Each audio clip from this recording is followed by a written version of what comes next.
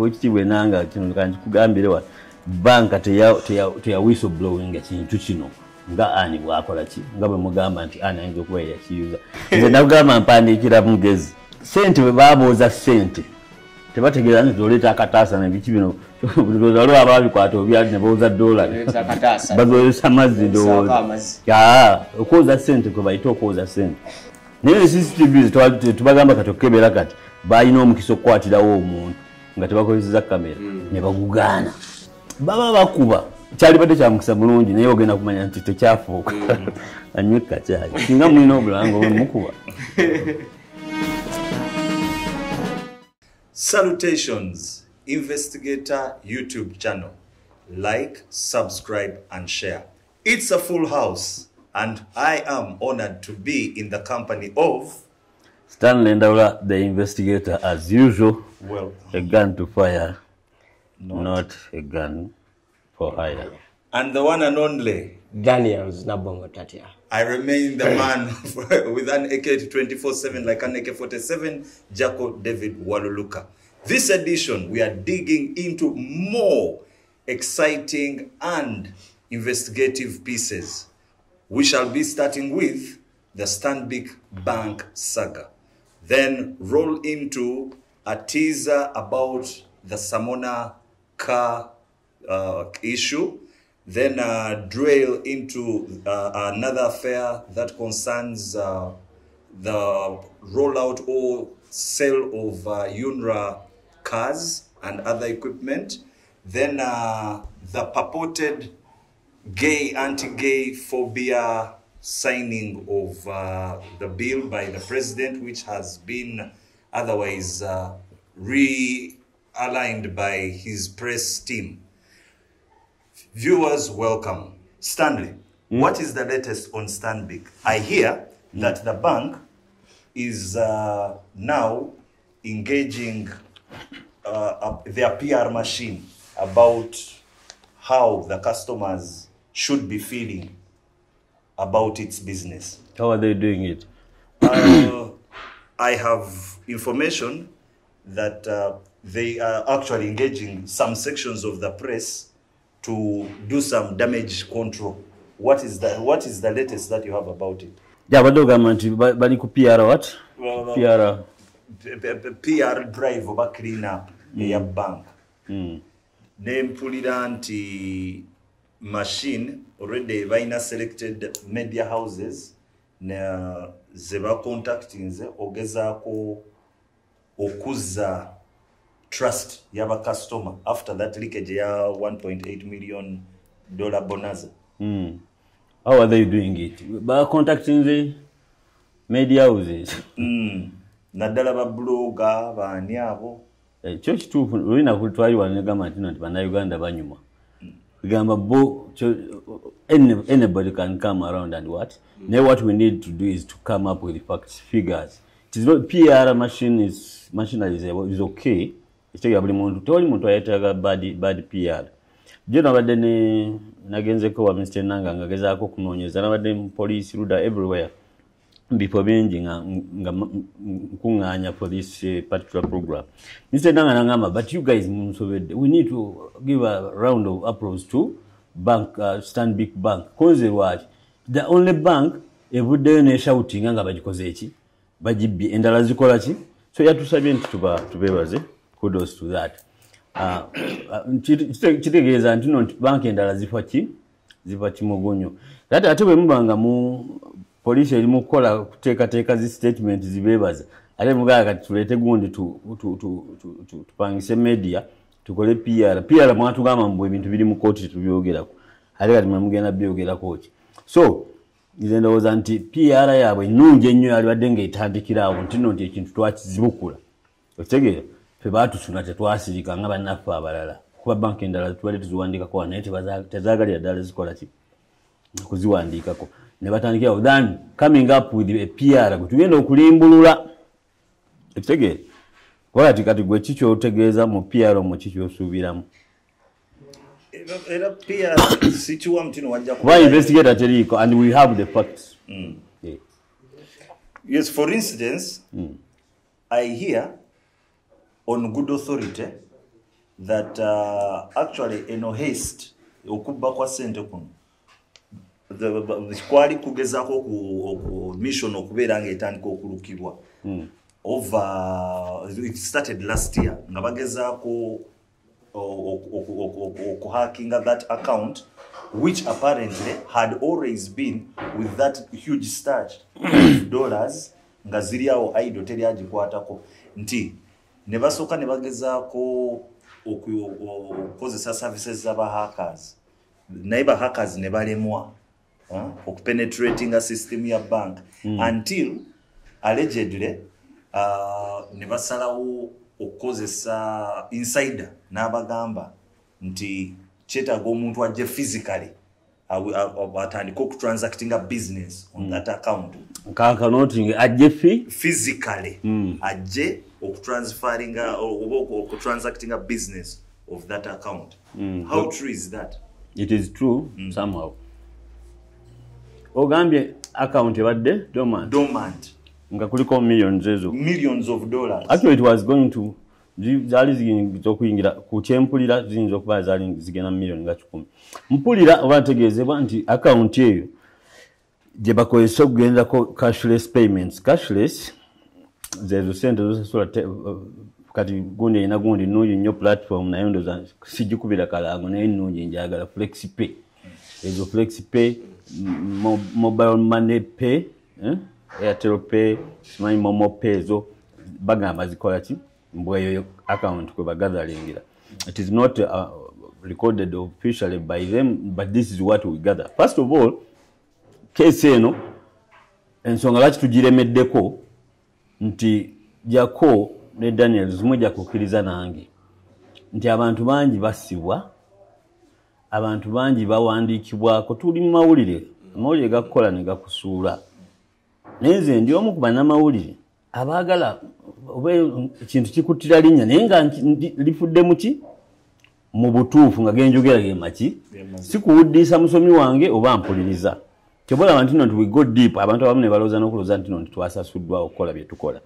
Naye kineewuunyisa nti gondi Moses ayesiga simumanyi, gondi banganda ze sibamanyi, but I've seen a WhatsApp group bali mukuŋŋaanya sente zirabirira ewaki omuntu asuubirizibwa okuba nti yakola ki wabbire dollars mitwalo gya dollars tewali muntu atawezaawo 15 asobola ate kubba mitwalo emeka kuyamba alina mbeera naye kuba nti kati bamusondera busondeza okukola ki okulabira mukyalo we n'abaana n'okubatwala ku ssomero, things like that. So kati mukulu Stan tulowooze nti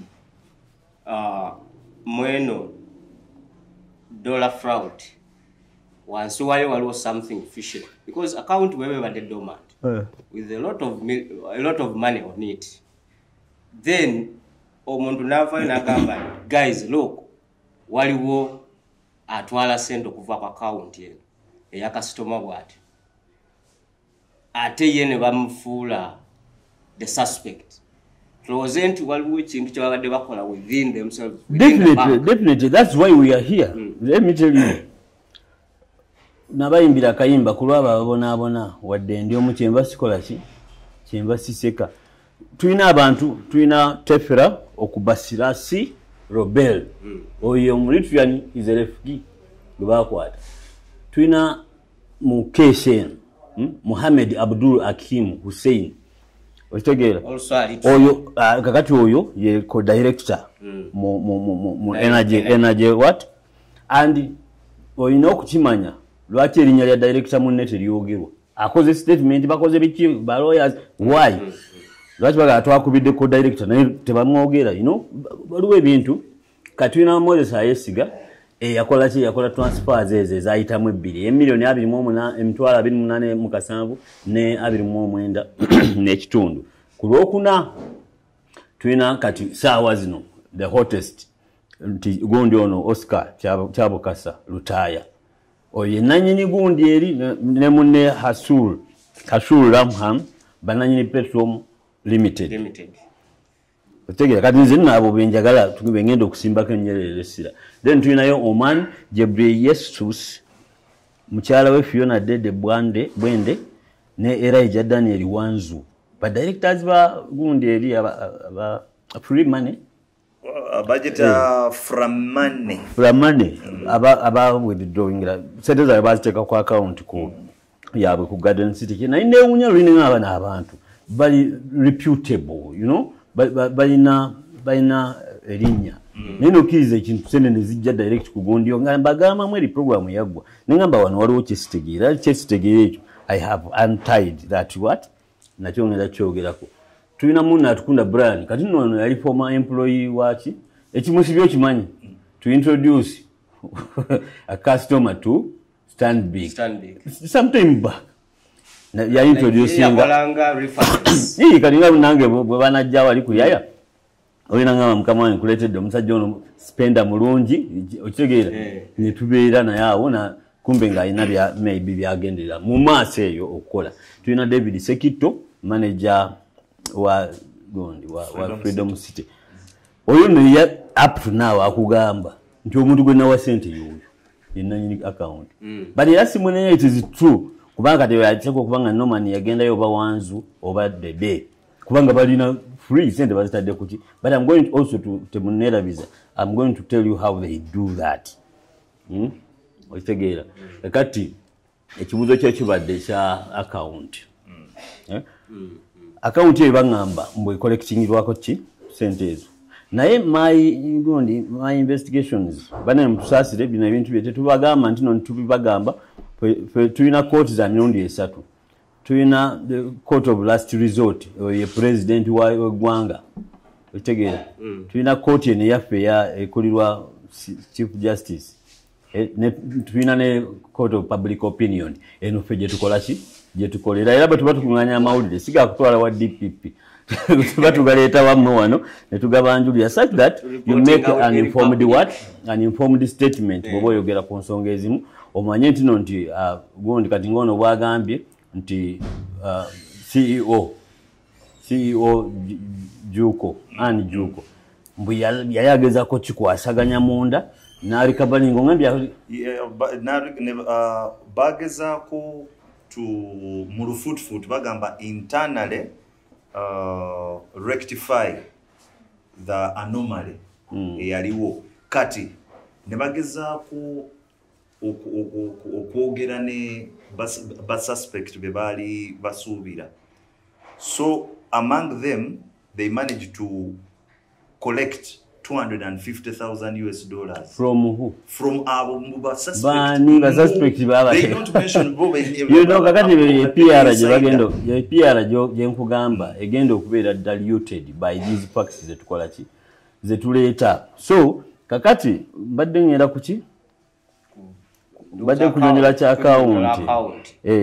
Kakati account eyo ne bangamba kunganyizaako sente ezo naye tutegeezebwa nti yaliko emitwalo 3 ennaku ezo gyagenda mu nsi emu so wali yentala zit Russia kati kuno bagamba ko babaddeko emitwalo 45 kwe bakubye milioni 2 mwezi muyite M8 okitegeera kuba ezagundi nagamba waliwo sente zebatayogerako kati gundi bwatugamba nti simanyi bakiri mu statement yaabwe nti yali covering 200 from who kuba bwekijja mu mawulire ebiri mu mawulire tubimanyi okitegeera kakati so baleme kwekubira agone mu bank era wekitibwe nanga kino kanji kugambire wa bank teya whistleblowing ekintu kino nga ani bwakola ki nga bwe mugamba nti ani ayinza okuba yakiyuza ekintu kino kyaleetebwa ki kyaleetebwa Moses kukuba simu okitegeera era wenzija jukira mugundi eri yetwasemba nali nkozo omutwe nga tubuuza did Moses ayesiga step on some Hughie toys when he labored to cause the suspect's arrest okitegeera by blowing the whistle okitegeera kubanga njagala nkutegeeze bintu bye bitandika kyo mukusomoni nafunye kati amaloboozi gonna kesi eno ejjanga Moses akubye eki akubye simu nga tefera agenza okola ki okutransactinga omulundi ogwokubiri on a Friday okitegeera kati nkuzaako emabega ku tefera omulundi guli twagamba nti not he was so composed. Segera pena nga twewuunya omuntu gwe bakwata tuula n'atwala n'akola ki. So ne tukireporting nga bwe tutyo. That is how now somebody nangamba naye gwe gundi you need to go deep. Omusajja teyali just composed bwatyo. Era nandaffe twali tugambye tugenda kinoonya. So Tefla was not composed just. He was in shock. Tefla wakyogeddeko n'obuuza afaanana ki ne Hakim. So mugondo watulina problem nti nze bwe nsanga mu China nina mikwano gyange Abajapani ne muganda wange obeera weeyanjula buli kaseera nga simanyi oba jako yazze oba tatya. So kati Tefla around that time ya meetinga omukyala bitundu ebyo gye babeera era nayo tujja gendayo this time round studio tujja gitwalako ne wabweru tukulage mu Tefla tukulage omukyala oyo gwe bagamba tugenda kufulumako. So namugamba why okola mu aluminium gwe mulimu gwalikola ki aluminium agamba naye nyina abantu abaagala okukola ki abaagala omuntu abakola aluminium naye bannayuganda babbi. So kati baagala omuntu nga ayira mu Eritrean oba Somali. Okitegera nagamba atali munansi. Namubuuza lwaki Tefla abuuza omukyala amanya mukyala tujja kugogera mu program eddako kuba ndowooza poliisi tubadde tusaba mbanga tali ku list naye mutandika omunoonyerezaako.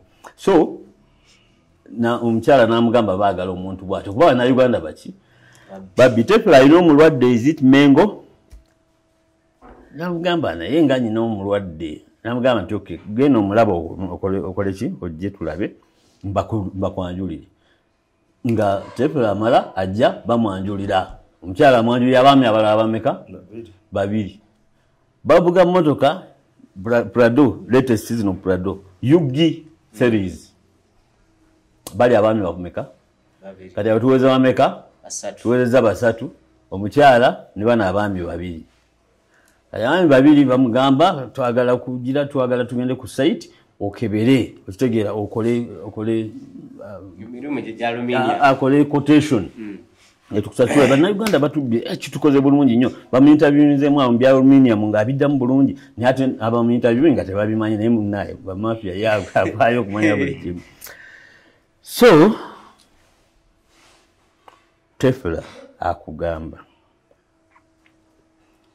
nga bamaliriza bagenda kuddamu okumeeting alina omulwadde gwagenda okulaba bamugamba naye bali ku Garden City uyitawa njambuka bwenti okaligita ku gundi nyambo oyite wano ku gundi wali ku Stanbic nyina transaction gyenjagala ondekerewo gundi wa manager ebaasa nga mwe kibaasa nga akitwalira ani manager nga akitwalira Moses Ayisiga manager branch manager mwesa akibikula bulungi nga mulimu authentic transfer forms ziri zasooka z'emiliyoni ziri zenkugambya mmeka 28 mu 7 na 29 n'ekitundu nga gundi zaako kwezi ne passport ya Hakim Kenyani simanyi bayirawo bano abasajja oba they are Eritreans of Kenyan origin oba Kenyans of Eritrean origin descent oba Bannayuganda I don't know. So kati ng'eriko gundi namuleetera nga passport yeeyo ne gundi yeeyo n'abitunuulira wo bwe balina okukoma bw'obitunulira nga byebyo no verifying you effect what naji effectinga kati ono nakola ki nabaddiza nagamba namuwandoza gundi certified whatever copies nadde ne basanyuka bategeera kati ekitegeeza tonerabizaawaawo nkomyango ng'addayo mu basement Tefla ng'oggyeko ye okuwaayo documents eziraga nti manager alina okutransferinga sente ziri ye talina kye yayongerakaawo kakati gwe tatya tubedde ffenna emyaka gino gyonna nze nakugamba mpandiikira mugezi newe mba njogera ngezaako akuba simanyi nnyo okwogera nnyumirwa kuwandiika mpandiikira bagezi omuntu asobola okumanya kyenjogedde than bwenkyogedde oba okusoma kyempandiise ng'asoma okusinga between the lines. Yes, something like that. So kati Tefla ajja bamalamu ebintu. This is his story. Bajjukira teyayogera yagenda mugondi mu komera era bwatuuka mu komera gyafunira mbu amagezi nawe negwe byojegere ebyo bagenda kusiba asirisa asinga etegeera bagenda kusibira wenga anyumya alabika ayogera bamugamba watambuza byabaddeko dollars webiti nagamba ne bamugamba gwe. So it is so tricky that actually babasibira na mu komera lyerimu bebagamba nti abaki ababba sente zimu so kati ngaddayo abajizama ne basanyuka nnyo nambwa kati ncha tujja kukubirako tukoye ne bamwaka transport ayo ncha tujja kukubirako tugende ku site kati eyo transaction ijukole koze eki ewedde sente zili transferred kati sente ezo I think bana ba withdrawinga bamala zijjako nakugamba mu program esooka nti gundi bamala okola transaction eyo nene yesikamu nga buyinza okugamba naye nabadde akimu ono something like that jukira yalina oba mask naweereza red alert eri nagiweereza mu risk and compliance desk. Kati sente agenda okulaba zivuddeko nga bano zimala kuvaako ne balyoka ateekako akagambo noted kyebaddamu after days after hours or days balyoka agamba noted kati noted kankuze okutefera komyawo wagundi kati tefera nkeera bamukubira all the following day bamugamba twagala kuwa deposit otegera twagala kuwa ki deposit gagamba ne deposit je sinakola ki sinakuma sinakola ki wakati musajja refugee baba bate okwenyingira ndoza minchi nga sinakwotinga sinzi nagamba nti fetubana sente zaffe kati nze malozi wakiri nzikuwa nobeera nazo njagala ekintu kino mu kikuume kano kwenkugamba sente ezo bagamba mu tujja zikuobeere nazo bwe tunazi tukwataganya wakiri onazikola ki onazituddiza mu kifo kyaffe ozirya ntegeerekeka kati omusajja alina omulwadde era even bamukubira era agenda kukola mulwadde n'agamba wano omulwadde alindemu ntegeera bano abasajja baagala okupanga sinakola wakiri nazoozesaamu ng'alinnya ki alinnya boda addayo mu kifo kyekimu garden city basement atuuka mu basement nga bamugamba twagala tukukuwa gundi tukuwe deposit then ne tufuna obudde oluvannyuma tugende tulabe ki okole gundi otandika okukola but in the meantime gundi eno gitwalire gundi eri wagitwalidde manager akulinze bwe tumaliriza wano of course omuntu aba yeteeka mu mbeera nti alina byakola bali mu motoka yaffe yemu yugidde abo gundi latest model yugi series kati nga bakola tefula ate eggulu yagitutteyo teyafunye na buzibu kakati awo ate kati bamuwadde n'enkumi ezi ate teyazibala bamuwa sente onabala kakakaka amusimba sente ndowooza oba ye alibadde nga deposit kuba 15 sente nyingi amuwa 15 kati zino zebamuyitudde zomuwa deposit ye tefula agamba yamanya 15 ng'atuuse ku poliisi kati bwamuwa sente azaawuzaamu tefula aziteeka muno na muno awo abasirikale abamwaza be bayinza okumanya oba kituufu oba si kituufu naye nga kiso sente yazirina kubaza baziwandiika bamusanga nazo kati agenda muki banka kati bwagenda mu banka agenda wa Moses wisalaba omusajja y'omu amuwa document this time around ayagala kutransactinga $9,800 aziwandiise $9,800 mu kanana something mwesiga akebeerako alabe kuki email red alert yaweereza agenda okulaba nkuliko akagambo kamu noted this is not tekimala musajja ono let me do something unique Moses n'akola ekintu ekitakkirizibwa era naluli nakyogera kyakatandika kati ekyo kye yakola kyakyusizza kinene mu banking system kuba nze ntereka ne Stanbic nsayininga ne munnange ko signatory naye yabatuuka n'obagana naye bannaye buli lwe munkwera mukama oyo azaawo muba munkola bubi olumu bwe sikwata oyo mukama wange bwajja mumuwenga ki sente naye era bwe ŋŋendayo bamala mukubira kati nankubira n'okuŋŋamba naye munnaye bwe bankubira bakulwisa nsonyiwa nabagamba oli mukama wange bakolenga ki nemugamba nti abakyubusizza it is okay kati mubuulira ndi eno nga sinagenda nemugamba omanyi ngenda ku transactinga okitegeera kati naabanga alinze simu yaabwe kuba naye abeera busy nze normally bastaafu mukimanyi nti buli omu akolera wuwe buli omu akolera bibi ekitugatta mulimu so kati yembeera eyo nti ebyo byonna gundi yabikyusizza Moses kyeyakola ekyo n'agamba kati kijja kijje kankwate simu ngikubireko director kati akwata simu agikubira Akimu agikwata omanyi abantu bayinza n'okuba yagiteeka mu lawudi kati oli alina oli akubira gundi bakubira ko director wa Akimu okitegeera gwe batayogera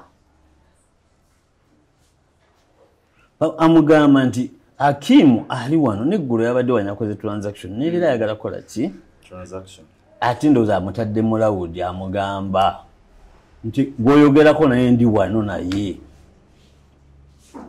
ekitegeera kati bagenda awo wonna twayogerawo ndoza ne bwe twanguya kati bagamba oyo mukwate tujje kati batuuka mu banka Akimu yali mukamu ennyo eryani eri Tefera kati ye composer ya Tefera aga kyamugwako ggwe ekitegeera what do you doing whatever my account kati kyamuwadde na time kola ki I don't know what you are talking about kati ekyomukisa omulungi baba bakuba kyali badde kyamukisa mulungi naye ogenda kumanya nti tekyafuuka anywe kacyayi singa mulina obulanga mukuba so ekyali badde kiyamba oli amukubira ali mu basement nebugamba omusajja ampadde gundi neggulu yabimpadde jjo nembireeta wuuna ali mukuba tugende ffenna ali wansi waliwa mu ali awo tujje tugende wuuna akuba Hakimu namugamba amukwate ebyo tetubyagala actually Hakimu nagamba nti ebyo tetubyetaaga tugenda kukubira SIU yayogera amannya ga gundi ezo poliisi tugenda kukubira SIU tugenda naye omusajja we yantumye wuunuzi munanga bwereere namuga kale mukwate Hakimu ngaakwata omusajja amanya gundi Tefera hello sebo is it okay you can come to the bank here nendo za toni mwe yayogereramu oli najjako simu ekitegeera gwe tugende bebagenda they drove off tebaagala kumanya ali muki Hakimu tayagala kumanya ekitegeera ayesiga si yasala okubajjukira amaze okuyita bano security weeri okitegeera wabo bonna yesiga alowooza akola omulimu gwe okitegeera Hakimu kind of naye balina security batekinga oba omusajja lumutwala ayagala kubba ki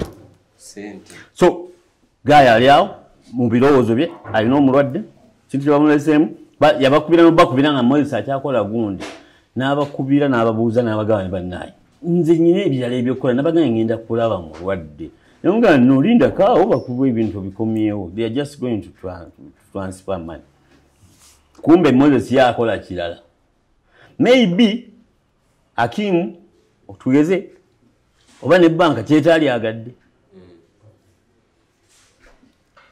kakati awo bw'oŋŋamba mbuno mu banka yali egezaako kirectifyinga bwe yali mwasimanyi okulikavalinga sente from some people mboneriuko ekiblowing no mupangise PR whatever machinery yonna that is the fact it is Moses era the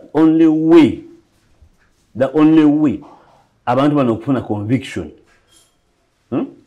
is by turning some of these people into what? Witnesses, state witnesses.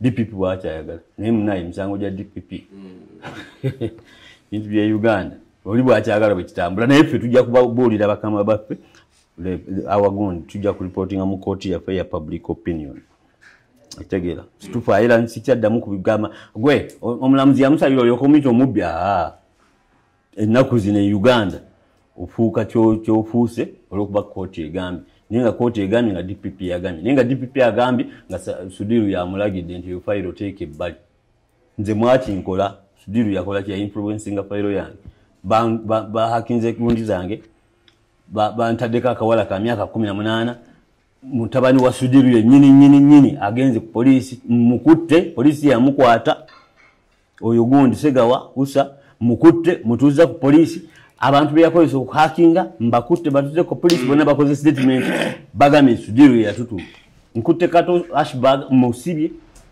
sebo tutuuka ku gundi eyo no nayo story njagireeta tutuuka state ato nansaba million 3 mu okubaze bamuwadde mugamba sijja zikukola kyolina okukola ate ku nkomerero nengenda paka wani wa madamu wa bodo nagamba yewunya nnyo naganya basitaafu bange bako.